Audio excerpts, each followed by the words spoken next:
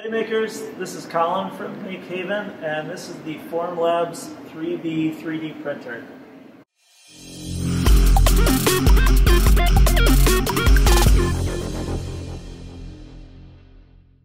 So the first thing about the FormLabs printer is that it is a SLA printer, which means it uses resin, and that's partially why it's this funky orange color.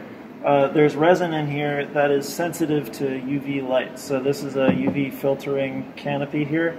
And just to note, you don't want to be lifting and closing the cap all the time, because that's harming the life of the resin that sits in the bottom here. Real quick, we're just going to go through all the components of the system because it's a little bit different from an FDM. This is the printer itself. And then over here, we have a wash bin, which is actually full of isopropyl alcohol. And then over here, we have the curing station, which puts UV light as well as heat, as well as airflow around the part to make it fully cure. So now let's get into the printer itself. The material for the printer is stored back here. It's a little tank. I'll pull another one out just so you can see. So this is what your print material in a resin printer looks like. You can see that this one is tough, 1500. So this is a higher strength version. The one that's in the printer right now is called white. It's more of a multi-purpose, not for engineering purposes or anything structural, but it does a really good job of just making really high quality models. So this is an example of the kinds of prints you can get with a printer like this. The thing about resin printing is that it can do extremely high detail. So it may not have a really large build volume like you have in some FDM printers, but it does do really high accuracy, high detail parts. So it's great for figurines, and it's great for some other cool applications, like you can make injection molds with it, and then pull injection molded plastic parts out of it. So a lot of really cool applications. They use it in the surgical world as well, because you can make resins that are biosafe. So people are doing all sorts of really cool stuff with that. The next version of plastic that we have down here in stock is the high temp, and this is for, like I mentioned, injection molding. So if you want to make a mold, you would 3D print the mold, and then you would put it in an aluminum casing or steel casing, and then you would put that together and then pull plastic into it. So that's a really cool capability. So to note, we have three materials right now. There's the white, as I mentioned, the tough, and then high temp. And we have dedicated trays. Like you see in the bottom here, we have a tray. And this is just the case for the tray. But after, when you change a material, you'll take that tray out, put it in this case, and then put it on a UV filtered cap there. So you don't have to worry about the resin curing accidentally. But we do need to keep these in their respective shelves so things don't get mixed up, as well as the platforms. This is a build platform for a resin printer, and because it's a resin printer, instead of printing right side up, it's actually printing upside down. You can see the one in there. And the way it works is it goes down the z-axis and it dips it into the resin, and then it shoots lasers at it from below and hardens that layer that's right next to the vat, the bottom of that tray. So then it picks it up, it puts it back down a little bit, but it puts it down a little bit less. So it's slightly higher relative to the bottom of the tray. And then it shoots another layer at the resin and hardens it, and then it does the same thing, brings it up, brings it down, and it goes all the way up the part like that. So we want to have a platform for each type of material. Right now we have a white platform and a white tray and the white material, and so all that stuff is going to stay on each of these shelves. After printing and you pull this platform off, you're going to put it into the wash bin. So the way the wash bin works is it has a little screen. If this is black, you can just push the button and it will come to life like it just has. I'm just going to end that wash. So when you hit open, it'll do this. And the reason that's helpful is because if you have small parts, they'll end up in here. But more usefully is this top bracket up here. So you're going to take your print, open up the canopy, you're going to open this handle, and you're going to grab this platform here. This is going to be your upside down print here, so it's going to be hanging. And then you're going to slide it onto the platform there. Close this so that nothing cures. And then you're going to go down to, there's start. You see it says 10 minutes and then sleep. For fresh IPA, it should be 10 minutes. If it isn't washing, you can go in here and turn up the amount of time that it's washing. But we're just going to leave it for 10 minutes, so you can go up to start. And when you select start, it will lower the platform and begin the wash process.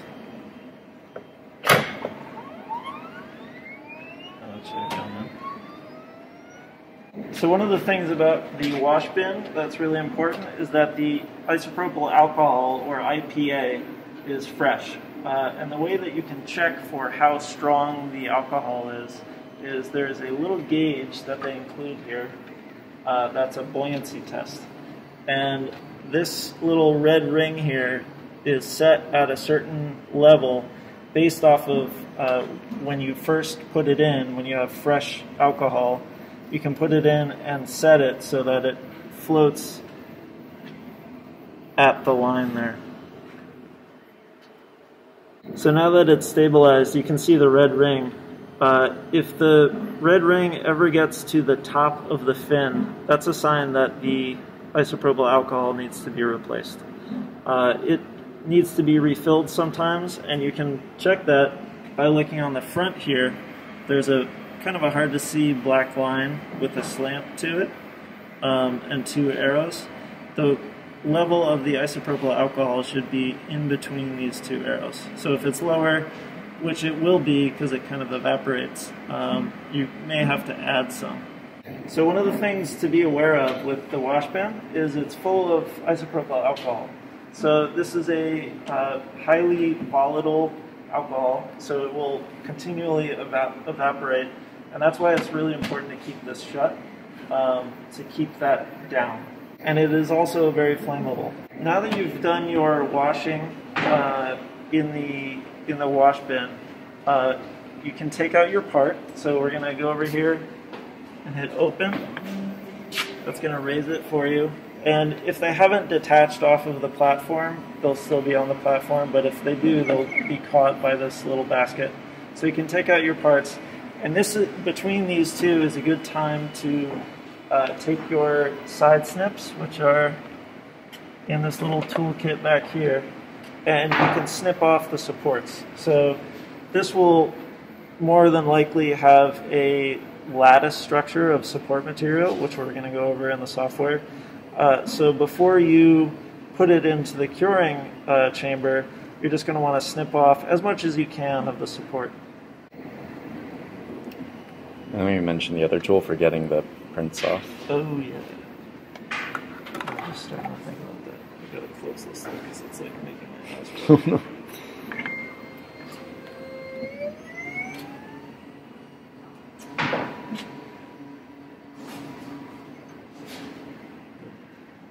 So in terms of getting the part off of the platform, there is a little tool for you that's just a very sharp, or not very sharp, but just a kind of a flat blade, so that you can get it underneath the build platform. It is really important not to dig the corner of this into your build platform, so we don't damage it. But that's what you use that for. And then if you need to, there's also a spatula to scrape things off if it's a very shallow thing, and some tweezers if you need them. So if you want to change materials with the the FormLabs 3D printer, this is how you do it. There's the resin in the back, and on the top there's a cap. It may not be actually detached like this. This is a little bit of a weird one, but you're going to want to make sure before you take this out that you screw this back on until it's tight. Make sure I've got a good thread. Felt like it was maybe cross-threaded.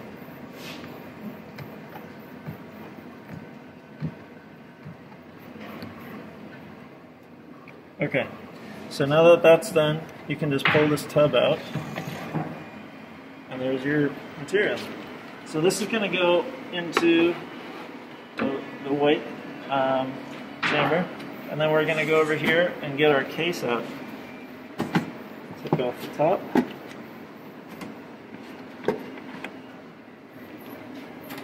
And this is what we're going to put the tray into. Grab that, just pull it up a little bit.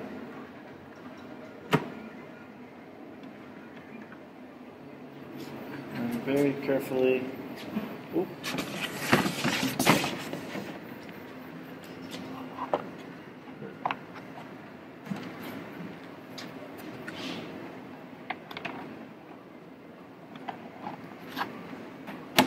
and make sure it snaps all around. And that's how it's stored. So we're going to use the same material this time, but if you want to pull out a different material, this is when you would go grab a different material. Pull off the top.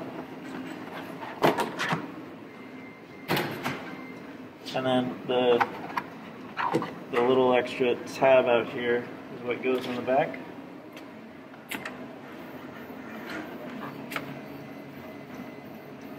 Definitely only goes in one way. You're gonna lower it and then move it backwards is the motion. And you should feel something. And then it slides in there. So there's a click on the way out, and it's recognized that I've inserted the cartridge. The graphic went away. But so now you can see it says tank white V4. So it says it's missing the cartridge. So we're going to go to our cartridge.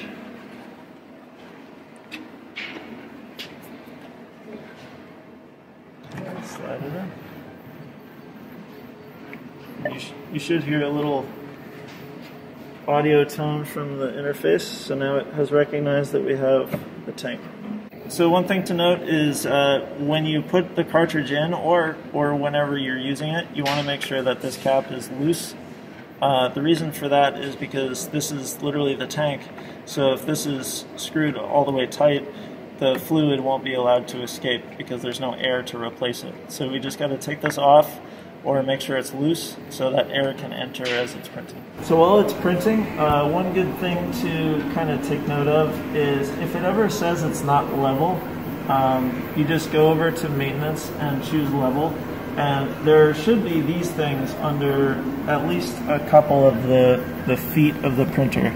This is a leveling disc, and the way it works is it indexes with the actual feet of the printer, and you kind of slide it in until you feel it click, and you just turn it, and the interface will tell you which direction to turn each foot. It'll have a little arrow, and you just turn it, and it will have a little level in the center where it tells you if it's level or which feet need to be adjusted.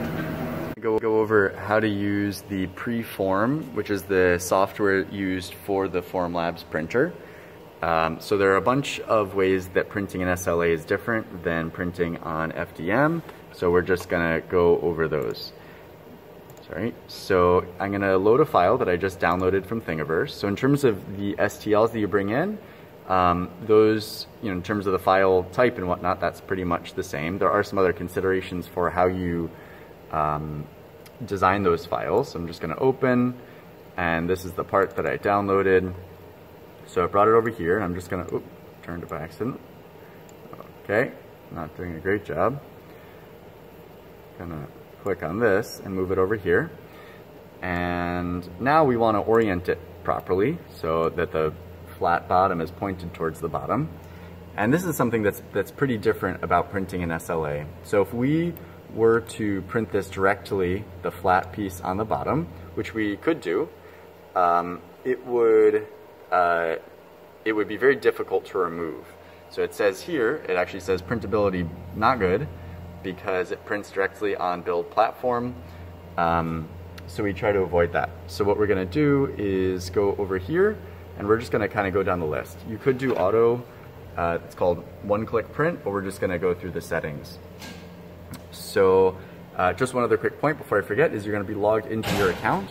Right now we're logged into Colin's account, and that's gonna keep track of all your prints. So just make sure to log into your account and log out of your account when you're done. So this is just size, pretty straightforward. If you want to change the size of your print, we can leave it as is. These are orientation features, so we'll click auto orient and see what happens. So it's calculating something, and it did a great job. It put it just where we wanted. No, it totally did not. I take that back. So it's elevated off at this weird angle. So what we're going to do is orient to face. So we're going to select the base, and then we're going to look at the bottom of this and click right there and tell it that's the bottom actually. So just using the right click to right key on the mouse to rotate our view. So we're done with that. And now over here you could orient the axes in different way, bounding boxes. That's not terribly important. Something interesting to note is there are all these little information buttons next to things, so make sure to click on those if you want to read more on their website.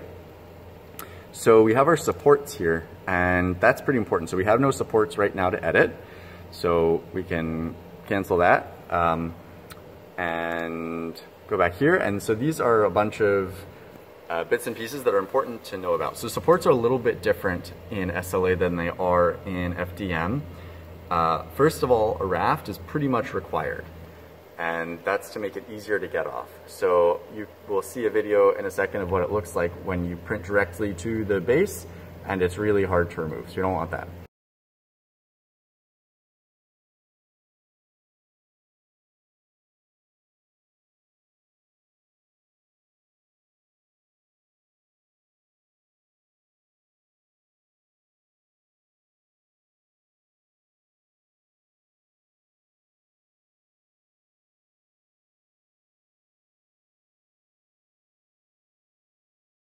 So a full raft is it puts a raft under the entire print. But let's say you're making a bridge, from one, like that. You wouldn't necessarily need a raft under the whole thing. You could just have what they call mini rafts, and that would be a raft under each side of the bridge. But in this case, we want a full raft. Then you can put a raft label. So if you select raft label, that just puts the name of your print on the raft. Not terribly important, unless you want that for some reason. Normally the raft comes off anyways and goes in the trash. The density, so you'll see this in a minute, the way that the raft works here is that it makes a base, and that base is at an angle to make it easier to pry off. And then it has these little pylons that go and connect it to all the bits that need supporting on your print. And you can control the density of that. So right here, right now it's set to 1. Let's say you wanted a really dense, a lot of little pylons touching on your piece, a lot of touch points, then you could increase that. Touch point size is how big those points are when they're contacting your piece. You can make those bigger or smaller. Internal supports can be important. If you're trying to print a sphere or something, then you need to put supports inside of it. Flat spacing. So these are a little more advanced that aren't terribly important. These are sort of to compensate for problems if you have problems. So you can read more about that on their website. We don't need to get into that right now. So we have the settings as we want. So we're going to auto-generate selected. And it's doing its thing. So this is what it created for us. So we're going to look at this a little more closely. So it has this big raft on the bottom with this draft angle, which will make it easy to remove. And then these supports coming, and they're touching all over the thing to help hold it in place so that it prints straight and true and whatnot. So then we're going to go over here And this is actually indicating our printer. So this might actually pop up when you open the program, but we're just going to open it up here. And this is saying the printer we're using. So this is correct that we're using what's called the Direct Kudu, which is just the name of our printer. And it's saying that the cartridge is white and the tank is the same, the resin, the white resin, so that's good. That the status is idle. And these are just if you wanted to use virtual printers, if you wanted to pretend that you had a Fuse one, then you could do that, but we don't really care about that. Then we want for our print the resin to be white, so that's good. Version, sure. The resolution is important here, so if you want it to be the highest resolution, a really fine print, it'll take longer, you can select that. Or you could say, no, I want it to be fast, and put it over here. With different resins, you can have different resolutions, so bear that in mind when you change, if you select a different resin. So let's say up here, we actually put in a different resin, then we would want to select that down here to make sure that the model we were building matched what we had in the machine. So that's pretty good. And now we're going to look over here and everything's hunky-dory. So it's liking what we're doing. It says the volume is 2.92 milliliters. So that's the volume of liquid resin that we're going to be using. And as we mentioned, we charge for the resin by milliliter. So since this is the white resin, it says right next to it that it's 20 cents per milliliter. So you just multiply 2.92 by the 20 cents and pay that either in the cash box right over there on the wall or on the MakeHaven website. Then printability, it says thumbs up. Minima. So minima are weird places that would be difficult for it to print. And then cups. So imagine you were printing say a sphere or a cup or something. You would create a suction cup underneath it. And as it's printing up and up, the resin wouldn't be able to get in and it would pop or break or something not good. So it would give you a warning if it detected a cup. And then you could just like tilt it on its side or put a hole in it, some way for air to get in and resin to escape. So we'll touch on that a little more in a minute. So one of the other things over here that we can look at is the layout. So over here you can change, if you have a bunch of models on here, the spacing, you can duplicate them if you want a whole bunch of these, if you want an array, if you want to mirror them to make the mirror image of a print. So that's kind of nifty. And then I want to show you on their website the list of recommendations they have for how to design your 3D prints to be successful. So I'm just going to click on here to bring it to the FormLabs support site for the 3B, which is our printer. And I'm just going to go to maybe up here. This isn't actually, that's not the page that I wanted. So we're going to look at design specifications for 3D models, which is what we want. And this just sort of tells you how you want to design your print so that it's successful. So how thick the walls can be so that it can print them well, supported wall thickness. If you have overhangs, how it recommends you try to do those, different angles, having unsupported spans, little vertical pieces, details like that, or whether they're embossed or engraved, clearances between parts they don't fuse together, hole diameters. So these are things that you'd want to refer to if you're doing some really smaller bits and pieces to make sure that it was going to work for you. These are some of the best practices on the FormLabs site that it recommends to make sure you get good prints. So we'll just go through them quickly. There are full articles for each of these that I would recommend reading. Just well, we can just go through the thing here. So in terms of reducing print time, it highly recommends tilting your pieces. So in the slicer, when it tilted it, actually that was it was doing that intentionally, because when you put a slight 10 to 20 degree tilt on it, it increases the success because each layer is less connected to the tank, and that's a good thing, which you can read more about. So at intersections, it's better for intersections to start at the bottom and grow outwards versus starting two things and then hoping they come together perfectly later on in the print. Overhangs you want to avoid, so orienting the piece to avoid those, and that's part of what the calculation piece over here does when it does its auto orient. That's what it was figuring out. So what we could do actually here is redo the auto orient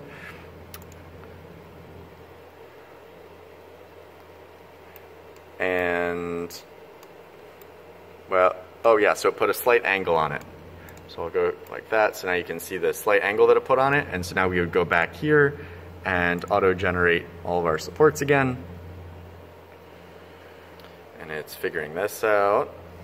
And there you go. So now this is the new version that it made based on that piece of information. So that's good to know. Reducing minima, suction cups. So if you're printing, so this shape is in preform. So something important conceptually is that when you're designing it in preform, it's right side up like normal, but it actually prints upside down. So if you print a piece that looks like this and it's upside down, it makes a suction cup against the bottom, and then it can't come up because there's a vacuum inside. So you need to put a little air hole in it to let air in or change the orientation or something like that. And then just saving changes. So there are a lot of other great things on this website that I would recommend reading. Those are the basics. So we're gonna go back here, and now we're gonna make sure, yep, it still says our printability is good. So we like that. And then we're gonna print. So that's just this orange button over here. I'm gonna click print, and it says idle, everything's good to go. So we click upload job. So once it's finished loading, you'll see it says job uploaded successfully, and it won't start unless you set it up to, but by default it will not start printing unless you go over here and see the print, and then you just hit print. So it's just making sure that we've opened our vent cap. We have. And then that the handle is locked down. The handle is this build platform right here. So you want to make sure that's locked down. We're going to hit confirm. All right, so we're going to take this print out.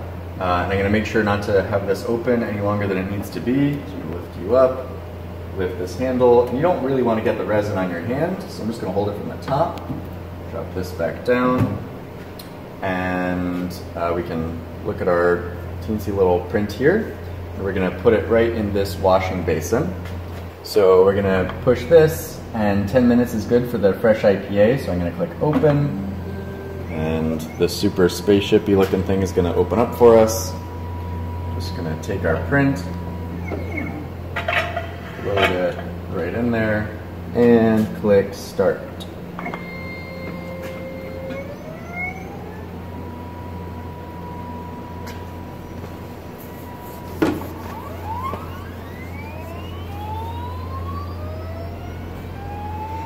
It opened up when it finished, and we're just going to remove this and then tell it to go to sleep.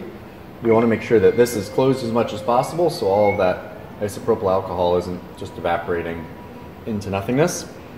I'm then going to leave this just to dry for about half an hour, and then we're going to use this tool to pop it off and let it cure in there.